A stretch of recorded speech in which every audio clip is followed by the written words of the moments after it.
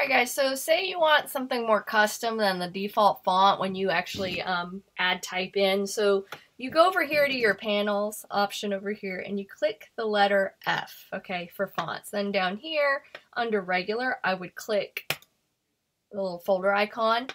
My fonts, I mean, when I'm looking for the font that I've downloaded, like here's desktop, there's the Walt Disney font, and I could click that. And I could open the font. If you want to find your fonts on your actual hard drive, there is a hard drive right here. I click on that.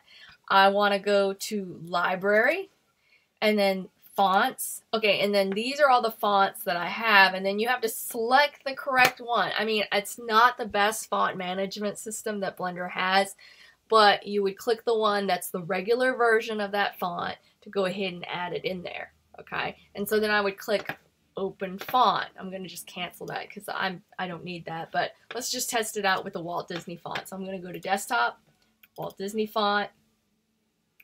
I'm just going to do the open type version, click open. Okay, it's there.